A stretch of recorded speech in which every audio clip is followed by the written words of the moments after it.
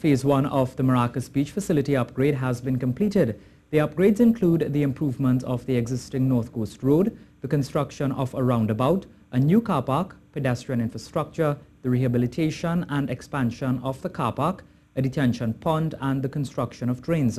The square area of the car park has more than doubled, allowing for approximately 350 private passenger vehicle spaces, 5 bus vehicle spaces, and 8 disabled parking spaces. The launch of the Maracas Beach Improvement Project took place this morning.